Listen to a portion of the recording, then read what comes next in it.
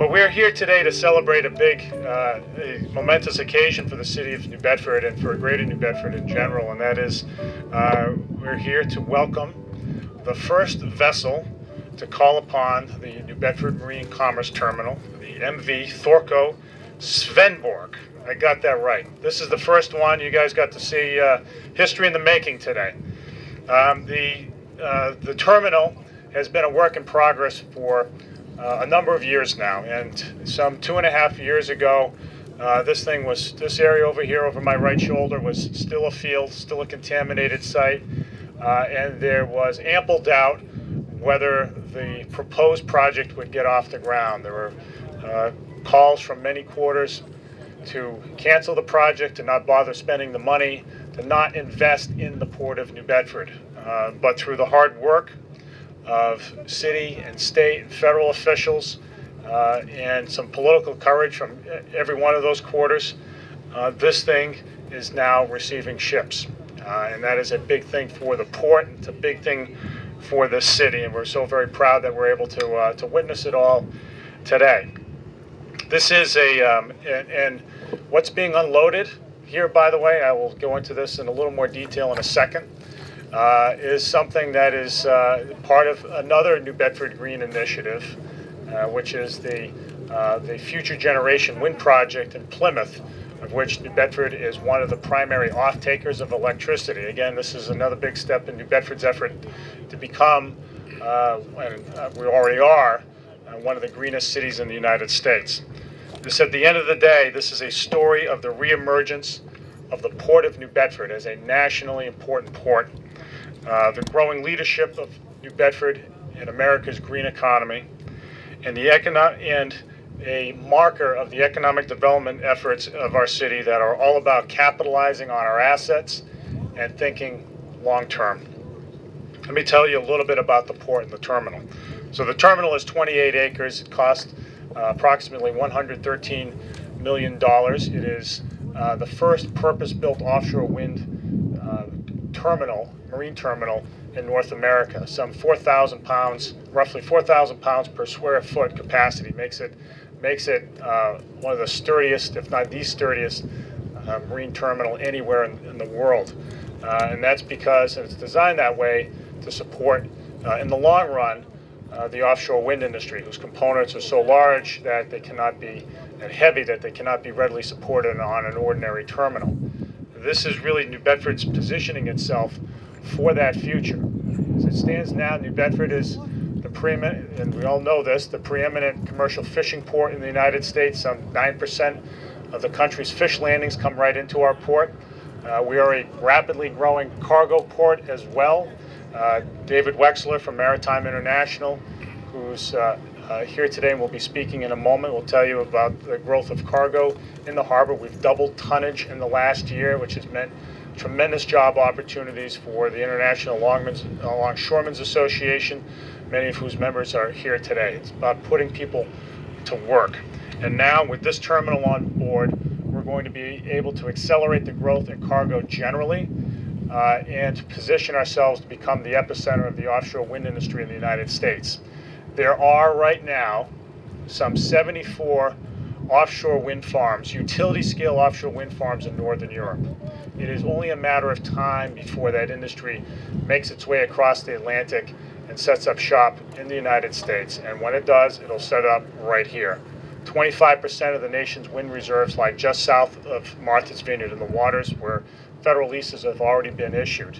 This is the closest industrial port. This port is ready to make things happen in that industry. So whether it's 2 years, or 4 years, or 5 years, or something along those lines, we're going to be ready. We're going to be way out in front. And now's the time, not the time to take our foot off the pedal in that industry, with respect to that industry.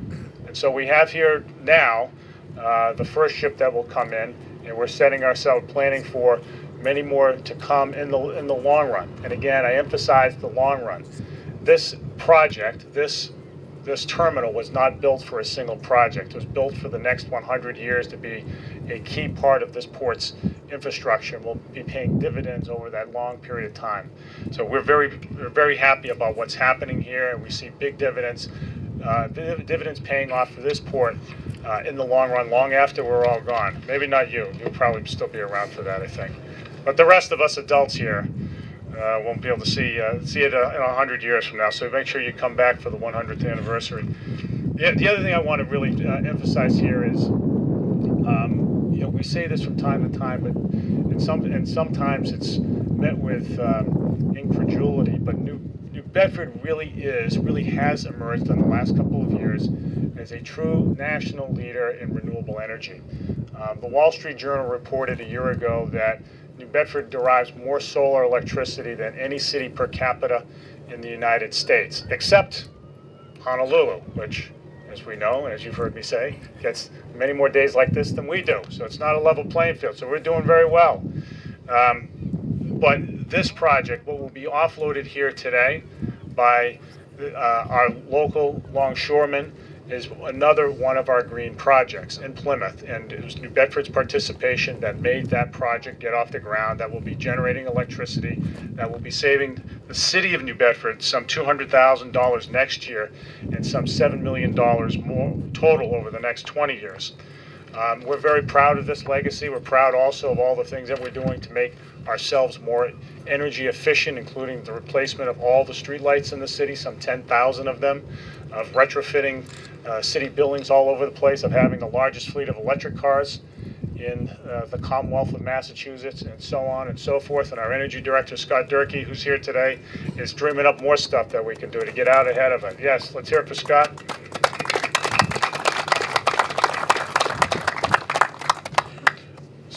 So what this is all about is creating economic activity and therefore jobs by focusing on what we really do well, and that's this port. The port is why New Bedford exists in the first place. It's why whalers from Nantucket moved here, because this was a more advantageous place to do business, and it is the reason now that New Bedford is reaching into the green energy future in order to grow more jobs still, so that we can set ourselves up for the long run.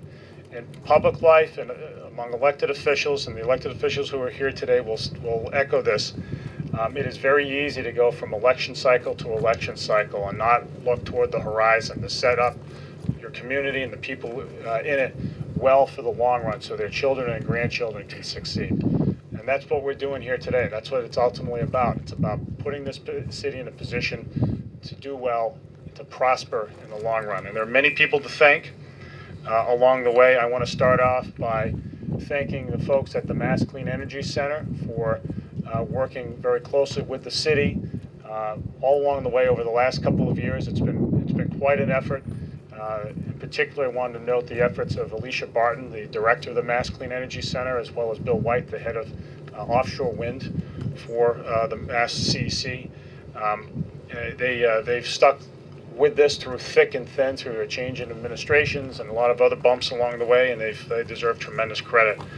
I want to thank Con Edison Solutions, which is the developer on the Plymouth project that I just mentioned, the Future Generation Wind Project. I don't know if they're here today. I know they sent a quote along for the press release.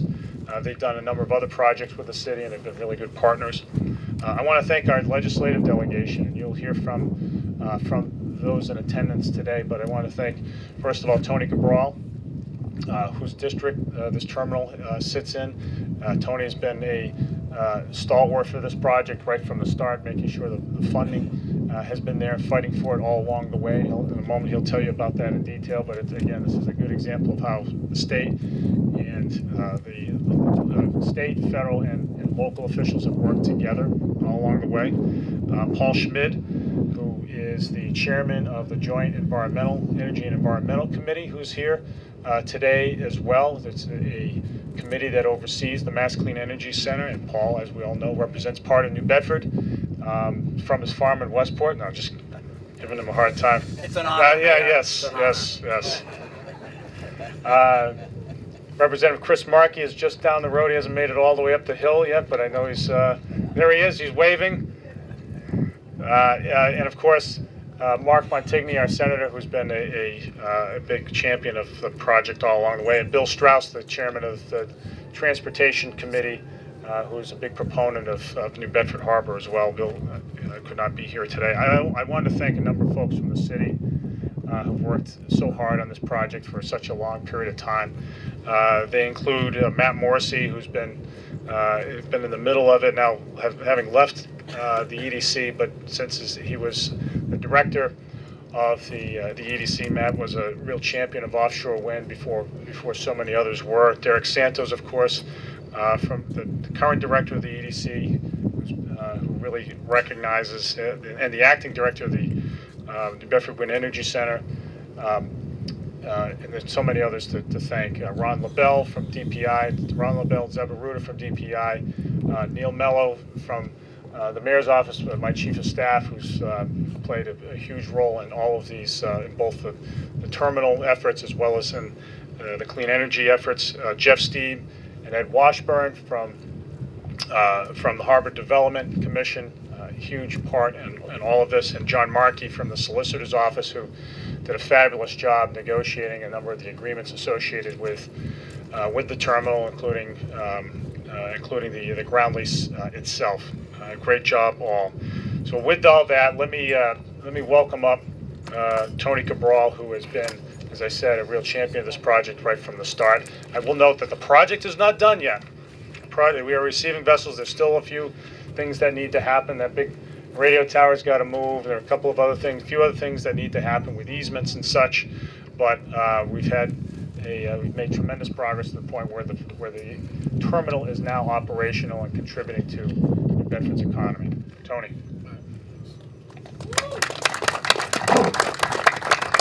Well, good afternoon. It's certainly a pleasure to be here. This is a great day for New Bedford, it really is.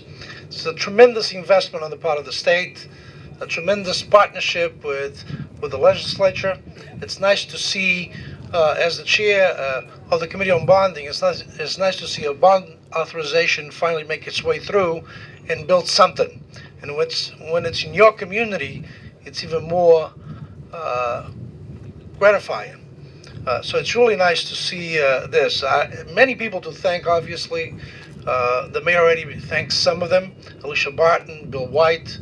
But I think this started really about 5 years now, almost 6.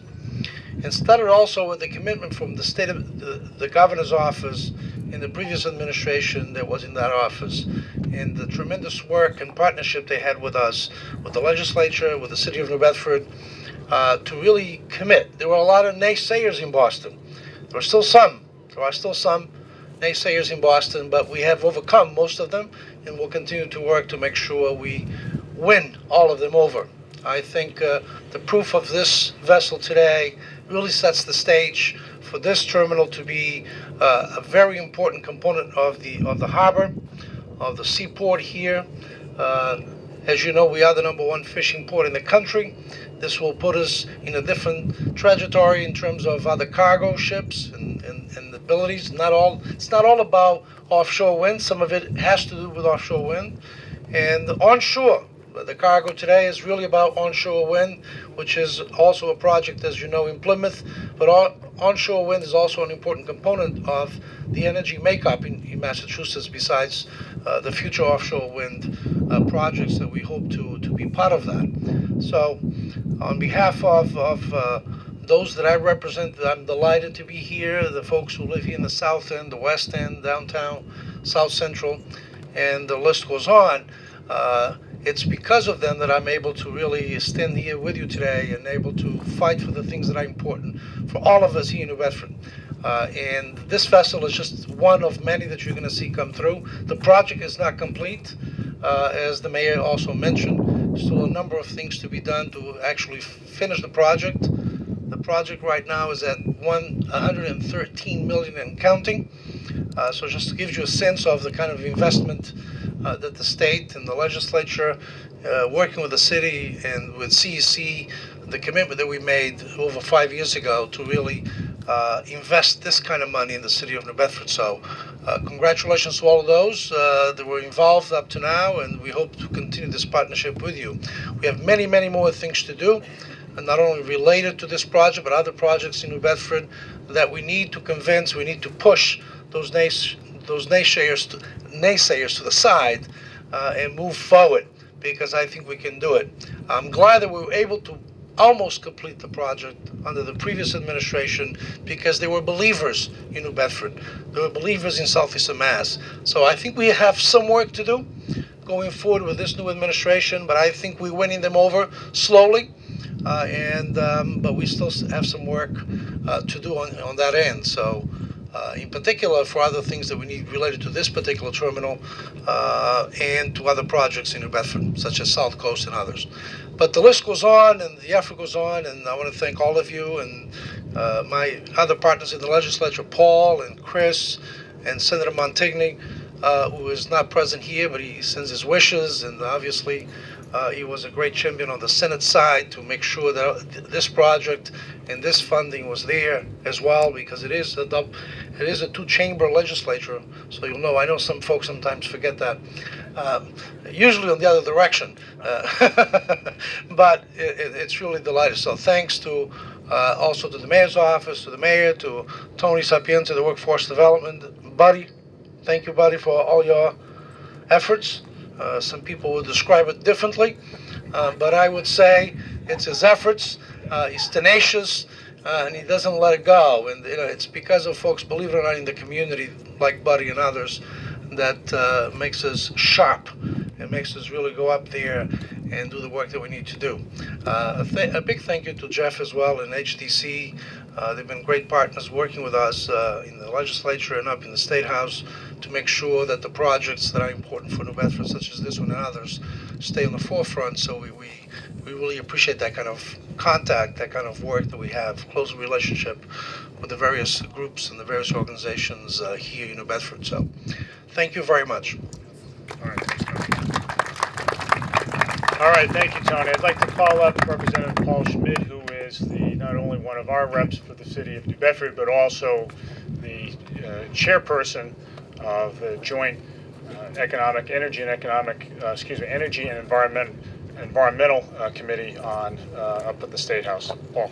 Thank you very much, Mayor. And Never needs a microphone. I got to tell you that it's pretty exciting for a farmer from Westport to be part of everything that's going on in New Bedford, and I want to compliment you, John, for your leadership.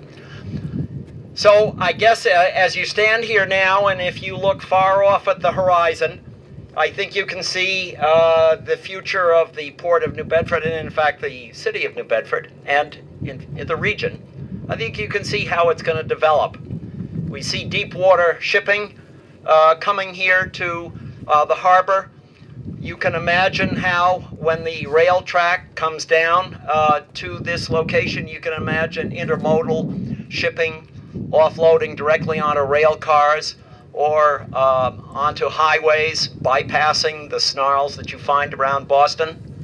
And of course, wind energy will be such an important part of this port. And I do want to recall to all of you how important our South Coast colleague, Speaker Pro Tem Pat Haddad, is to all of this. She is currently shepherding an energy bill through the legislature, which will contain an important position for wind energy. She has the interests of New Bedford firmly in mind, and we want to thank her. Finally, I would like to say that it may appear as though things like this just happen, but they wouldn't be happening to this region if it weren't for the fact that we have two very important, respected and powerful state representatives here as part of the New Bedford legislature. And it is thanks to Chairman Bill Strauss, Chairman of the Transportation Committee, and thanks to Chairman Tony Cabral, Chairman of the Bonding Committee. That's how things happen, and let's never forget the critical role that they have paid. Thanks very much. All right, thank you, Paul. So one of the reasons that this project went forward was that New Bedford made a strong case, not only politically but also on the merits. And in making that case and making cases for other public investment from the state or the federal government, it's key to have the business community involved because they can speak with authority on the need for public investment and how public investment ultimately can be translated into both job creation and tax revenue. And when it comes to making the case on behalf of the business community, we have the best in the business, and that is our good friend Tony Sapienza, the chairman of the Economic Development Council of New Bedford, and the president of Joseph Abboud Suits, the maker of the finest suits in America, right here in New Bedford. Let's have a hand for Joseph Abboud Suits, of course. If you like this suit, you know where. All right, and sport coats. They're selling those too. But Tony, Tony, we really appreciate all the work that you've done to advance this project and so many others, and to make the case for New Bedford. I mean, a part of what we do here is, you know, when we seek out funding, whether it's from the private sector or the public sector, we get our ducks in a row, and one of those big ducks is Tony Sapienza. Tony. Thank you, Mayor. I'll be brief. The Economic Development Council works with other city and government agencies to bring economic development to New Bedford. We have a group of about 250 members of the council itself. We're governed by a board, and we work every single day with the mayor and all of the city agencies to bring these kinds of events to happen. The EDC was there to form the Wind Energy Center a number of years ago to support the work that will eventually be done on this terminal site. There's so much going on in this harbor. We work so closely with the Harbor Development Commission and want to see continued growth in this harbor. The fishing port is just the start of the potential that exists. And certainly the mayor's leadership on solar and on wind has been instrumental in providing the kinds of jobs that we know will be the jobs of the future as we build a truly energy efficient city, and are players on a national level in this whole great debate about how to become energy efficient and how to create the kinds of high-tech, high-paid jobs that make sense. And to see that ship there just brings a great feeling of warmth to my already very warm shoulders, and I think very highly of the effort that this community has put together in order to make this happen. So thank you, Mayor, for your leadership. Thank you, representatives, for your leadership. Without the state, we could not do this. It's pretty obvious we don't have $113 million sitting in our coffers. But with this kind of effective partnership between the state and the city, we will continue to grow the city of New Bedford. Thank you. Thank you, Tony. You know, one of the big themes today, obviously, is job creation. My primary focus since I became mayor is to figure out how we can grow jobs in the city, how we can set the conditions for private sector job growth. And we've had a good run. Since 2011, the city has grown some 5,000 jobs up and down in various sectors, especially in manufacturing, and Tony can speak to that directly with the success of Joseph Abboud, but all across the city, small businesses and large, and everyone in between, and we're going to continue to do that. And we do that in concert with the folks who've been at it for a long time. And when you think about jobs in the city and the proponents for job creation, the names that comes immediately to mind is our next speaker, and that's Buddy Andrade, who is really devoted his career to expanding opportunity in every respect for every community within our community. And I know this is a big day for Buddy, who's a huge proponent of this terminal, and I'm just glad you're going to have an opportunity to say a few words about it, Buddy.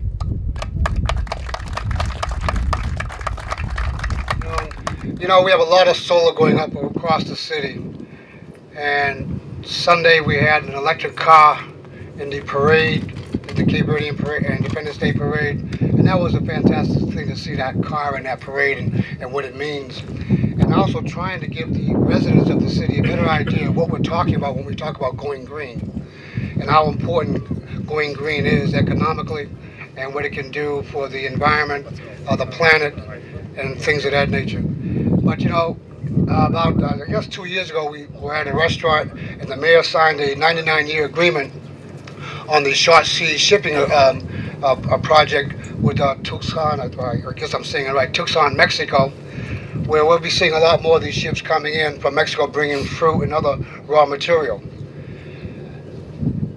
The windmills, whether they're onshore or offshore, all come to one major thing that we're talking about, which is jobs. And I want to make it very clear. I've been asked quite a few times if I've been staying out of trouble. And no, I have not. I'm still going to be fighting. I'm on a mission here. We're on a mission. The city is doing a hell of a job in trying to get the message across that we need our young people, we need our residents to get engaged in what we're doing and to become green people, to understand that the jobs are going to be coming with these ships. And I'm not against the unions. I want to make that very clear. I just want to see union jobs for New Bedford residents. More jobs for New Bedford residents, New Bedford area residents, union jobs, good paying jobs. So we have to start at the high school level, at the vocational level, getting our students to understand the types of education or the types of courses they're going to take around STEM, science and math and engineering, things of that nature. That's the kind of stuff that we need in our schools. That's the kind of stuff that we need to be talking about in our neighborhoods in regards to jobs. And, you know, I'm going to quote Mr. Tom Pina, jobs, jobs, jobs. That's what this is about. And this ship here is historical. This is a historical day for us to see this ship coming in. And I know we have some longshore union men from New Bedford working right now over there getting this ship ready to be unloaded. And that's something that we all been waiting for, not just Putty, the entire city of New Bedford and New Bedford area. So let's get behind the mayor, let's get behind our state legislatures and push this stuff for the offshore wind so that we can create the jobs and family life that we want to see here in New Bedford for everyone. Thank you. All right, thank you, buddy. Yeah, no doubt about it. And on the theme of jobs, let me recognize Local 385, which is whose members are here in attendance today. I want to thank the ILA for all of their support in this project. I know a number of their members are here today. We have we've got great support from both organized labor and others to do what Buddy said, and that is to find ways to get people in good jobs so they can put food on the table for their families and send their kids to college and live the American dream. And that's what it's about. And it's going to happen in the long run if we continue to capitalize on this port. And again, it is sometimes it's really, when it comes to economic development, it's about a laser focus on the things you do well, about building on assets. And there have been many champions of the port over the years. I mean, people like Bob Unger, the former editor of the State of Times, who's here today, former Mayor Fred Kalitz, another big proponent of the port, one of our current HDC commissioners, Jim Dwyer, so many others here who have been talking about this place. But now we're unrelenting in our efforts to develop this place, because in as much as New Bedford's past has been about the port, its future will be about the port. And there is nobody who is better to talk about the potential of the cargo industry in the port than David Wexler from Maritime International, who runs the city's premier stevedoring company, Maritime International, which is bringing in all those other boats you see, large freighters you see in the middle of the winter, but is also handling the cargo that will be offloaded in the next couple of days from that vessel, whose name I still can't pronounce. But in any event, this is David recognizes the potential of this port. He recognizes that it can grow and offer jobs to folks of exactly the type that Buddy was talking about. So I would ask David just to come up and say a few words about this particular project and what's happening with the port.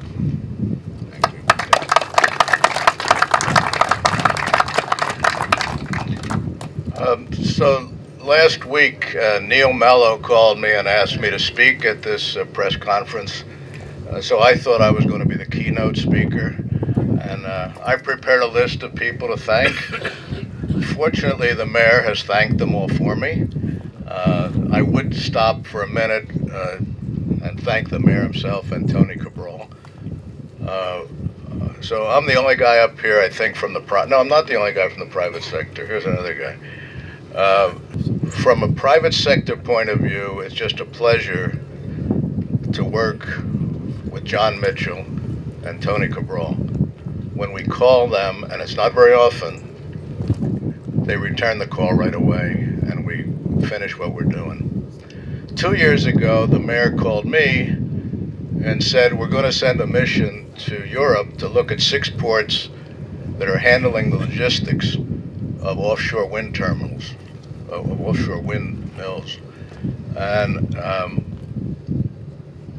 that was the first time any mayor of the city in the 25 years that I've been here has asked me to go on any international trade mission, so I said yes.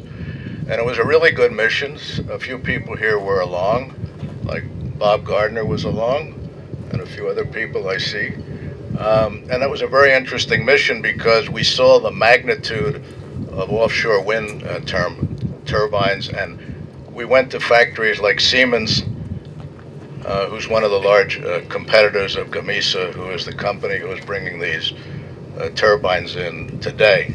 And let me just mention from the private sector, so I don't have to thank everybody that was thanked redundantly. I'll tell you a little bit about Gamesa. And Gamesa is one of 5 large wind turbine companies in the world. They're based in Madrid, although these components were manufactured by some of their facilities in China and came here on a ship that's based in Hong Kong. Gamesa, this is all online, none of this is confidential. Gamesa is a $3.7 billion company this year, and they supply about 1/3 of the wind turbines to Mexico, 22% of the wind turbines to China, and you can imagine the size of that company. They're also in some other product lines. They're in photovoltaic cells, so that if you have an offshore or any wind turbine and it's windy, I mean, it's not windy, but the sun is out, it's generating more energy so that they can do 24-hour-a-day energy. And they also have marine motors, actuators, and a lot of things that relate to the marine industry. So this company, Gamesa, one of 5, is a pretty interesting company for this port to shine in offloading this vessel coming in here. They're very, very important, along with the companies that we saw, Siemens and 3 others. I mention this because it really relates to what the foresight that the mayor and some of the legislators, such as Tony Cabral, have had in encouraging this investment. My company, which is pretty small compared to Gamesa, has been the only company that's been promoting the port. We spend about $250,000 promoting the port of New Bedford, and guess what? There's no budget for the city of, there's been no budget for promoting international trade up until this mayor here. So I'll just say that there are a lot of potentials. We're thankful. I'm going to go thankful on the guys that are on the ground right now. They're over the guys that are beginning to offload the ship. Men and women from my company. We went ahead and spent the money and made sure we had a facility security officer ready to go. That cost a lot of money, and we've been working with all the government officials. But let me say this: it's gratifying after working for more than 2 years, from my point of view, to finally see a ship come in, and I just have to say it's been a great team effort, and it's encouraged our company to continue and to invest in New Bedford. Thank you very much.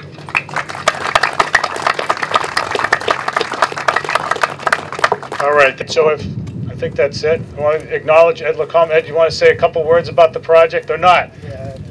Come on. Ed is the president of the International Longshoremen's Association, has been a great partner in the harbor, and we just want to welcome Ed making it here today. Sorry for my tardiness, but I was on the other side over there tying up the ship. It was my turn. Anyway, as luck would have it, my name is Ed Lacombe. I represent the ILA Local 1413, which is the International Longshoremen's Association. We're going to be the ones that are going to be unloading the windmills from the ship. Before I start speaking, I guess there's words of thanks to a lot of people involved in this project. And going back, this is probably the 13th year that this terminal has probably been talked about, starting with the Cape Wind project, Mr. Gordon. His tenacity, I guess, his persistence to get this windmill project, the offshore wind terminal, going, being the first one in the country, gave us the ability to get this dock to the state. Patrick Duvall, big proponent of this. Also, the Clean Energy Department. All together, over the course of 12 years, we're able to get what we have here. I'm in my 41st year of service on the waterfront, started at the age of 18. And to see the progress, to see this happen, is kind of shocking. It's like almost getting a heart transplant, because over the years in the 80s and the 70s, when the cargo was all loose cargo, we were very competitive. Had about an 80-man union, hire 60 men a ship. But as years went on, and through the invention of the container, everything started moving towards containers. We sort of dwindled out of that. We held our own over time and went to palletized cargo. We're still doing palletized cargo, but it's pretty much been seasonal since probably 2008. So we were hanging in there, and to see this happen is like pretty much a godsend, because this waterfront has a rich history. I mean, if you talk about the fishing industry, that waterfront goes before the fishing industry. Back in the 18th century, 19th century, the whaling industry started. This put New Bedford on the map, this waterfront here. If you look at the pictures out of if you look at the spinner, you see a lot of pictures. Well, those barrels had to get on the ship somehow to be exported around the world. That was, back in the day, what we call today longshoremen. Famous Civil War abolitionist Frederick Douglass worked on this waterfront. Came from Baltimore, worked the docks there, came to New Bedford, and again, history. So now, having this terminal, heavy lift equipment, maybe we'll specialize in that. It'll bring us year-round work. We can employ more people, and the future, hopefully, will look a lot brighter. Thank you for your patience. I don't have any, I don't prepare a speech. I didn't know what to say, but I'm glad the history continues. Tradition, history, this waterfront, put New Bedford on the map. Thank you very much. Thanks, sir. All right, thank you, everybody.